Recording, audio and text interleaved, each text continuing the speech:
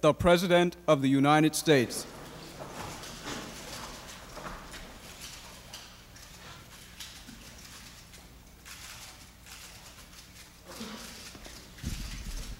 Well, please be seated. I have a statement. 1 hour ago, the body of a young American hero, Navy diver Robert Dean Statham, was returned to his native soil in a coffin after being beaten and shot at point-blank range. His murder and the fate of the other American hostages still being held in Beirut underscore an inescapable fact. The United States is tonight a nation being attacked by international terrorists and who wantonly kill and who seize our innocent citizens as their prisoners. In response to this situation, I'm directing that the following steps be taken. I have directed the Secretary of Transportation, in cooperation with the Secretary of State, to explore immediately an expansion of our Armed Sky Marshal program aboard international flights of U.S. air carriers for better protection of passengers. I have directed the Secretary of State to issue an immediate travel advisory for U.S. citizens traveling through the Athens International Airport, warning them of dangers. This warning shall remain in effect until the Greek government has improved the security situation there, and until it has demonstrated a willingness to comply with the security provisions of the U.S.-Greek Civil Aviation Agreement and the Tokyo, Montreal, and Hague Conventions regarding prosecution and punishment of air pirates. I've asked for a full explanation of the events surrounding the takeover of the aircraft in Athens. I have appealed through the Department of Transportation and the Federal Aviation Administration for all U.S. air carriers to review the wisdom of continuing any flights into Athens until the security situation there improves. And further, I have asked Secretaries Schultz and Dole to report to me on whether we should terminate the service of foreign air carriers whose governments do not honor appropriate international conventions or provide adequate security at their airports. I'm calling upon all allied and friendly governments to redouble their efforts to improve airport security and take other measures to prevent the hijacking of aircraft. I will also be asking them to take steps to prevent travel to places where lawlessness is rampant and innocent passengers are unprotected. And I'm urging that no American enter any Middle Eastern country that does not publicly condemn and disassociate itself from this atrocity and call for the immediate safe release of our citizens.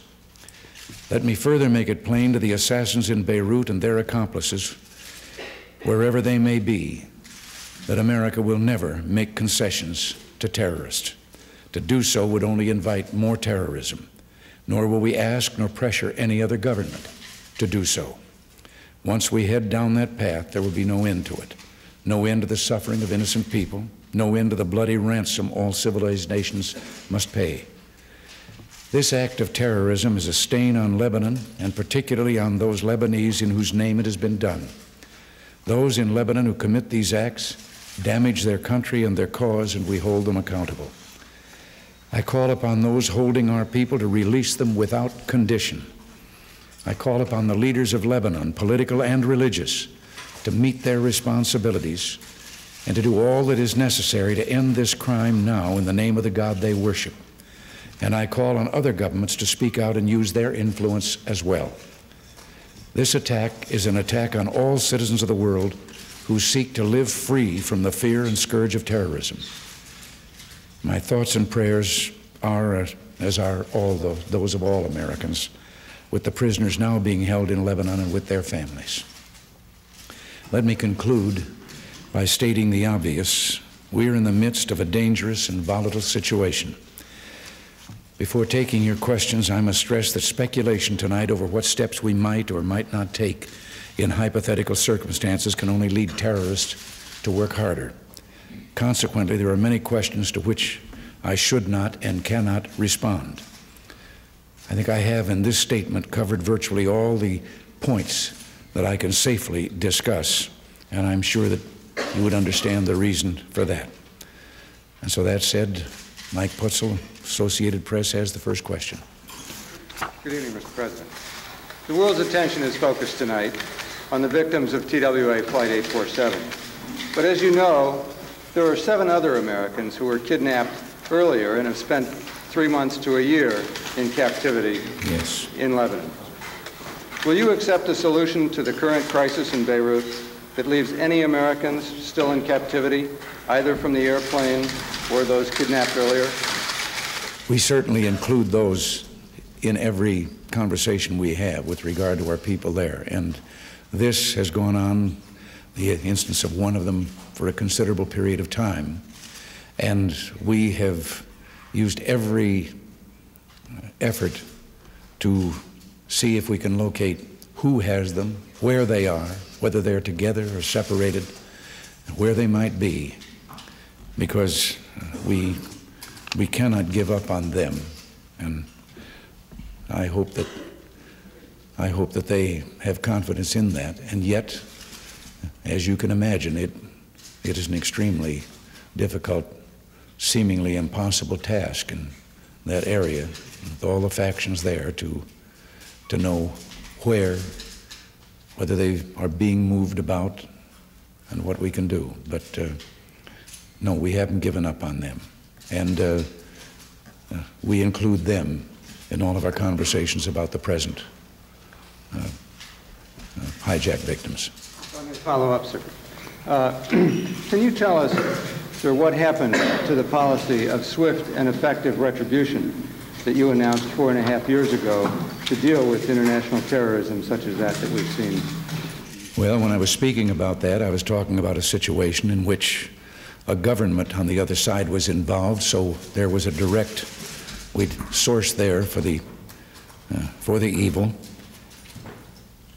I would have to tell you, and I can't go farther than this, in telling you that the problem is the who in perpetrating these deeds, who their accomplices are, where they are located, because retaliation in some people's minds might just entail striking a blow in a general direction, and the result would be a terrorist act in itself and the killing and victimizing of innocent people.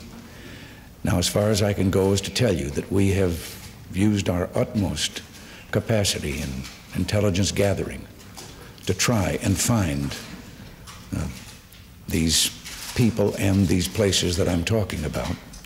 And I can only say that we have gathered a considerable body of evidence, but I'm not going beyond that.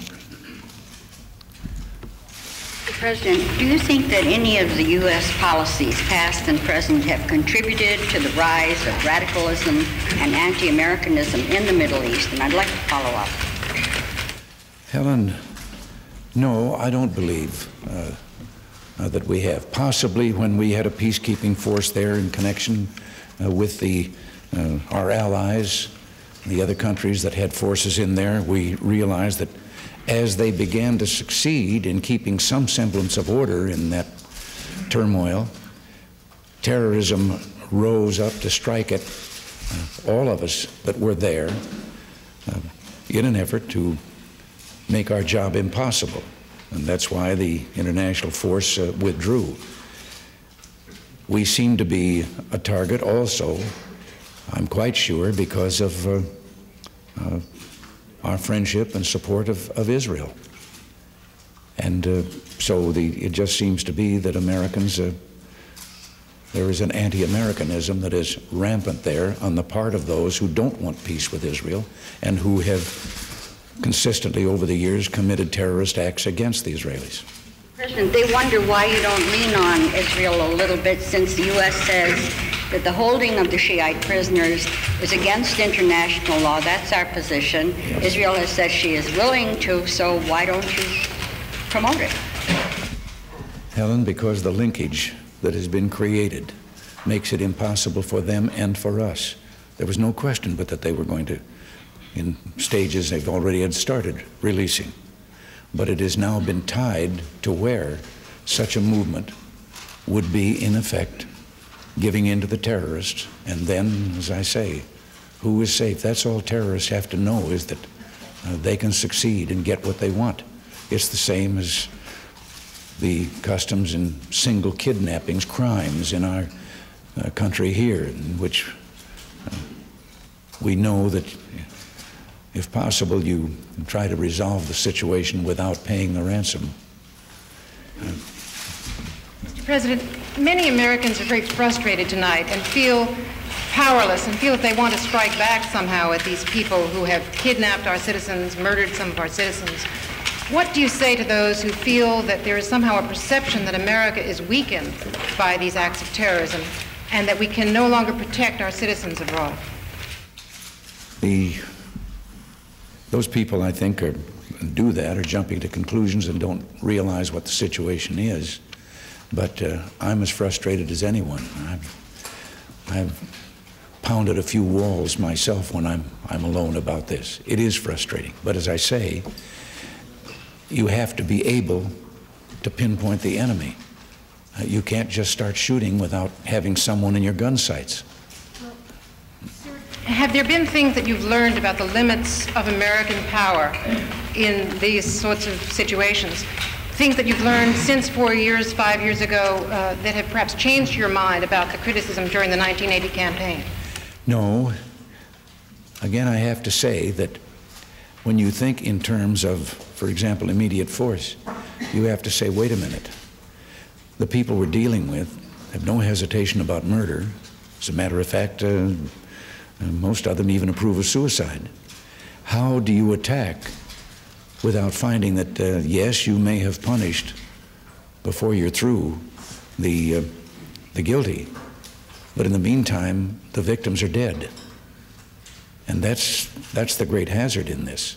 How, for example, in the several times that the plane was in Algeria and subsequently then in Beirut, with a dozen hijackers on board armed with submachine guns, how could you possibly attempt anything without knowing that those guns would be turned first on the victims within the plane, the so-called hostages? Let me take Bill Plant here first and get him. Mr. President, you spoke of frustration in your inability to deal with this. I spoke today to the wife of one of the hostages who had a very simple and straightforward question, which I want to relay to you. She said, what would you do, sir, if your wife or one of your children were aboard that flight?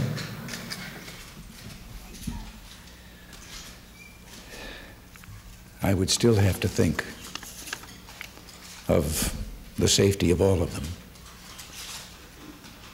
Strangely enough, I just heard someone on one of your networks tonight asking the same question of Al Haig. It would be a horrible situation, yes, and yet it isn't any more horrible just because it would be me than it is for those people that are presently waiting for some reply. But you can't, as I say, give in to the terrorist without knowing that you're then sentencing someone else to go through the same agony and other people to also be victimized. Sir, can you say tonight that there is something that the United States can do, some arrangement that we can possibly make? Now you're getting beyond that point. So far, these questions you've asked have been questions that I thought it was safe to answer. You're now getting into that area that I said, and I hope you understand, that I can't talk about. Sam? Mr. President, is the safe return of the hostages your primary goal? And how does that fit in with the other considerations that you as President, some of which you've talked about tonight, are going to have to take into account? That is the goal, the safe return. And yet, as I say, in a manner that does not reward the hostages for the crime that they have committed, because that gang would be out next week for another try.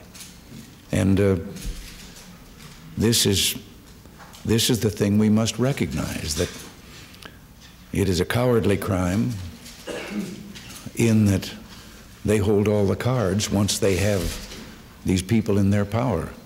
And we have to consider their safety. Yes, I could get mad enough now to think of a couple of things we could do to retaliate. But I would probably be sentencing a number of Americans to death if I did it. Well, sir, that brings up another question then. In 1980, in your frustration, as every American felt about that hostage crisis, you said in April, this should never have gone on 6 days, let alone 6 months.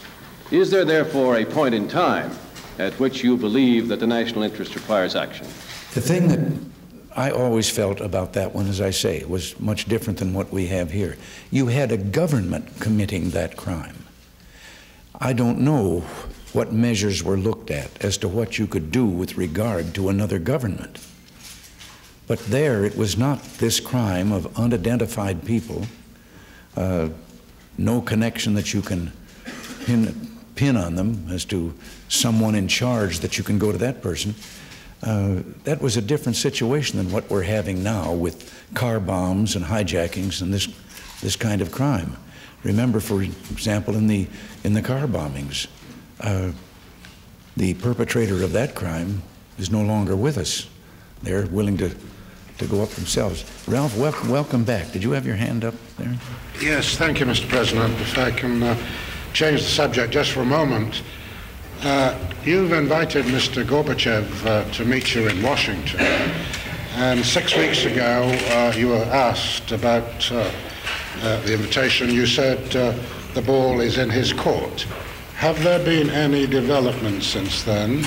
Do you think there will be a summit this round? I have to be optimistic and think there will. All I know is that I, feeling that it was our turn, issued the invitation for such a meeting, and there has been evidently expressions that willing to have such a meeting, and discussions are going on with regard to time and place. But I can't give you any report on where those negotiations have taken us. Now, Mr. President, if I can come back to the situation in Lebanon. You've made a distinction between unidentified terrorists and the state terrorism. Is not Mr. Berry representing the government of Lebanon, and does that not create a situation where he is in fact identifiable? Well, now he's in the position of supposedly having taken the hostages away from the hijackers.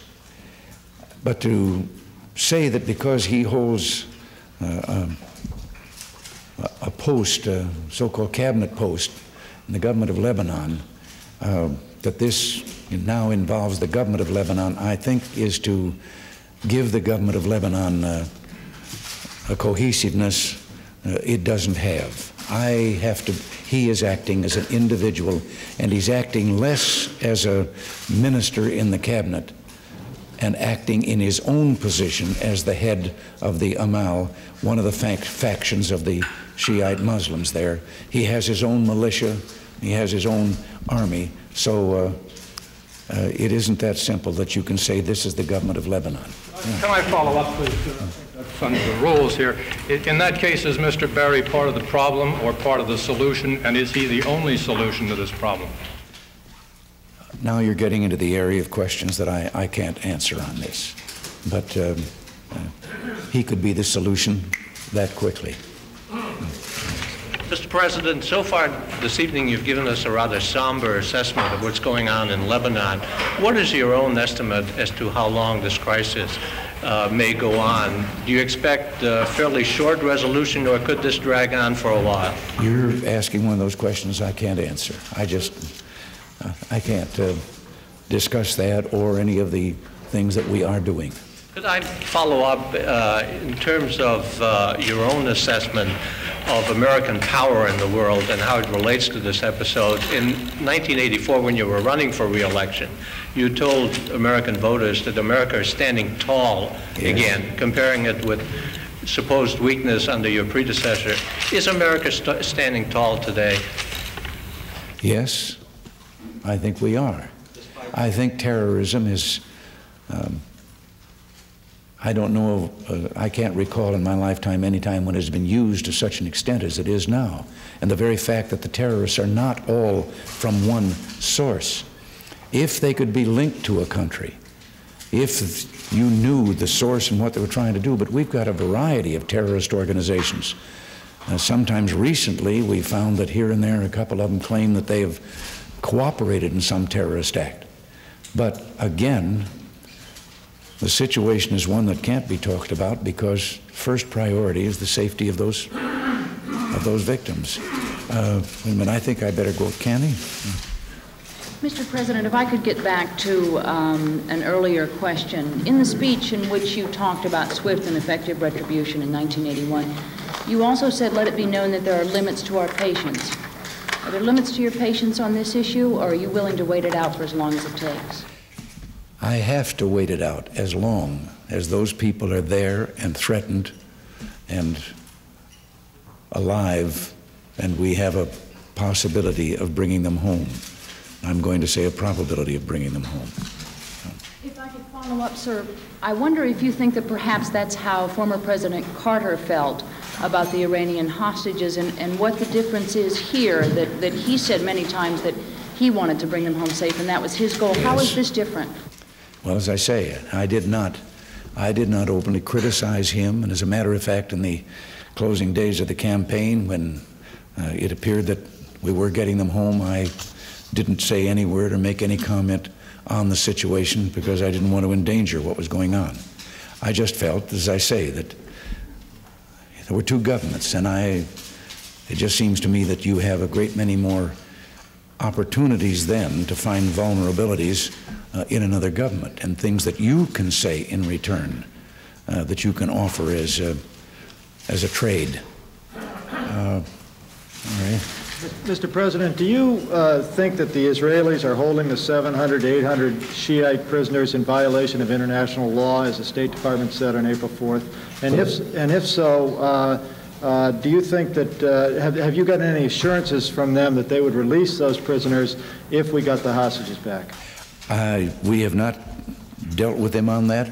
As I say, we have not interfered in any way with them and what they're doing. With regard to the international law, it's my understanding that the taking them across a border from their own country and into another country is a violation of the Geneva Accords. And I'm sorry, if I could follow up, sir. Has the International Red Cross been dealing with them for us on that issue, dealing with the Israelis on that issue?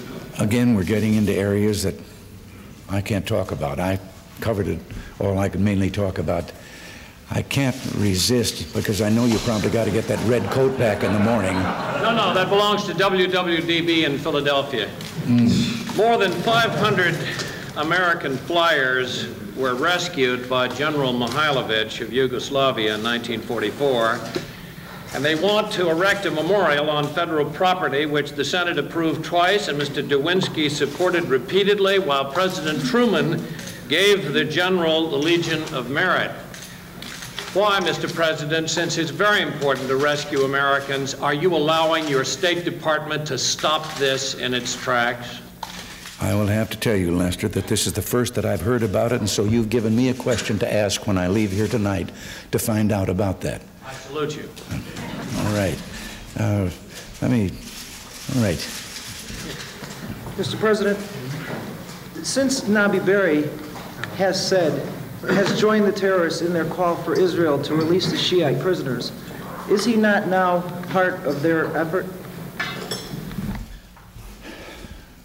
Again, this is too delicate for me to comment or give an answer to that question. I'm not going to do it. If I may follow up, he said today that if the United States does not ask Israel to release the Shiite prisoners, that he would give the hostages back to the terrorists. In that case, would you hold him responsible? Yes, I would. No. Here, you. Yes. Change the subject again, Mr. President. Yesterday, South Africa installed a new government in Namibia, which the United Nations condemned. Last week, South Africa raided neighboring Botswana, killing 12 people. And last month, the South African Commando Unit tried to blow up oil tanks, partly owned by a U.S. company. In view of these events, do you plan any changes, alterations, modifications in your policy of constructive engagement with South Africa? Well, as you know, we brought our ambassador home for consultations. All I can tell you is that we think we have been successful in getting some concessions there and some changes in their policy of apartheid, which we all find repugnant. And we're going to continue doing that. The raid across the border was perhaps the kind of incident that I've just been talking about here in our own situation. There is no question about the violence of the ANC and their striking and their attacks on people and their murdering and so forth. But again, was the strike back at the people that were guilty, or was it just a retaliation that, in a general direction? So we don't know about that, but we are very concerned about it. If I may, then, you do not consider these recent events to be a setback in your policy with South Africa? Well, they're certainly not something that we heartily approve of, but whether there's something to make us break off relations with another government, I don't think that either. All right. Mr. President, would you be willing to accept 40 MX missiles instead of 50 if Congress gave you an extra $200 million for the Midget Man and accelerated the development of that program? Well, you've asked one here that I think we'd have to look at that very seriously and to see whether there was an advantage in that or not, or whether even their giving that money could accelerate the Midget Man program. I don't know that it could, but I do know that the debates that are going on about the MX, I think, are a lot of wasted rhetoric, and we ought to get on with it. It is most vital to us that we modernize our land-based missiles, and that is the missile that is on hand and available now. It has a hard target capacity that and an accuracy that is virtually unequaled anywhere. We need it.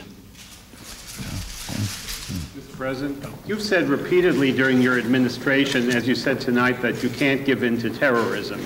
But each time that we've had one of these incidents, such as the case of the Marines who died in Beirut, there have been a lot of talk from the administration but no action. Is there any danger that terrorists in the Middle East might get the feeling that the U.S. bark is worse than its bite and that they can do these things with impunity knowing we won't retaliate? Well, I hope not, but again, let me just point out to you, in that incident, a man who committed the crime, or men, I don't know how many were in the truck, they're gone. This is one of the horrifying things of some of these terrorist acts, is you have a group of people who think their ticket to heaven is to do this and to take some others with them. So when it was over, the truck and the people in it, or person in it, were gone. And the same was true of the embassy bombing. Now, how do you establish a connection between them and someone else? Was there someone else that set them on their way? How? You have no way of knowing. So again, as I say, you're left with only one form of retaliation, and that is if you just aim in the general direction and kill some people, well, then you're a terrorist too. Back to the MX, Mr. President. Do you have a new basing plan? Because that was the condition, of, wasn't it, on the Senate cap, that they could go above 50 if you had a new basing plan, and Mr. Weinberger indicated that you do want more MXs. One thing right now, we do know from the research that we've done and the experimenting that we've done, we can vastly harden a silo to the extent that we think that it would take a very direct hit to do away with those, or to eliminate those missiles. Helen, I think, said. You have 5 more minutes. Oh, your watch was off there? Mr. President, you've been spending a lot of time monitoring the situation in Beirut on the hijacking. I was wondering how much time are you devoting to domestic issues during your day, particularly the tax effort on the Hill? That's one thing I have to tell you. You can't just aim yourself at this tragedy, great as it is. I don't think that I neglect it in any way, because there is a limit to what you can do or what can be reported in the times in between. Yes, we're very serious about both the budget, and tomorrow morning I will be making another appearance in connection with the tax reform. As a follow-up, sir, efforts are underway to enact a tax increase, either in tandem with the tax reform or separately. Are you in touch with that? Tax increase? I don't have to spend any time at all on that. No, because there just ain't going to be none. Let me go way into the back here. President Lasko Tot from Yugoslav television. Do you think that this tragic accident might in any way influence the ongoing process of solving the Middle East problem through Palestinian, Jordan, Israeli talks? I don't really see that they have been, there's certainly not a setback to us with regard to the peace talks, and I know that King Hussein, when he was here, made it plain that he is not retreating from the effort that he is making, and I have to commend him for his courage and his willingness to do what he's doing in trying to bring about direct negotiations between the Arab states and Israel and the Palestinians to try and get a peace, a lasting peace in the Middle East. So we are doing everything we can also to be of help to him. There's another red coat behind you, Larry. Mr. President. So far this year, you've seen your defense budget requests slashed on the Hill. You've had your very difficult battles on the Hill with the MX and with a number of other issues. You had to endure the Bitburg controversy and now this hostage crisis. Do you feel that the Teflon that's covered your presidency has slipped off? Is your luck running out? I never thought there was any Teflon on me anyplace, but we seem to have reversed the course with regard to the Contras. And with regard to Bitburg, in spite of the efforts of some of you, from the very first, I felt it was the morally right thing to do, and I'm pleased that I did it. And it was a worthwhile experience over there. And I began to get my reward when I spoke to 10,000 young teenage Germans, and at the end of that, heard 10,000 young Germans sing our national anthem in our language. I think it was a recognition. Those that indicated that in some way I might be suggesting that we forget the Holocaust. No, in no way. Nor are the Germans trying to forget the Holocaust. I was amazed in this 40 years now of friendship that has followed all of that hatred and the evil of the Holocaust and of Nazism, to learn that the Germans, not only have they preserved the horrible camps and maintained museums with the photos all blown up of the worst and most despicable things that happened there, but they bring their school children every year and show them and say, this must never happen again. I have never suggested in going there that this was a forgive and forget thing. It's up to someone else to forgive, not us, if there is any forgiveness, and certainly we must never forget. And so I didn't think, if there is any Teflon, I didn't think that I lost any on doing that. But now, as I say, we've reversed the thing on the Contra aid. We only have a conference to go, and either way it turns out, I think, is going to be a plus and be more than we originally asked for. The MX battle is on, and of course now in the budgeting battle, I do believe that one version of a budget that has been proposed is no way to eliminate the deficit. I think that the Senate plan with its $56 billion savings in the first year is the answer to eliminating the deficit and eventually going to work on the national debt. So I don't think I've suffered too much. Thank you, Mr. President. Yeah, you did it, Howard. Mike?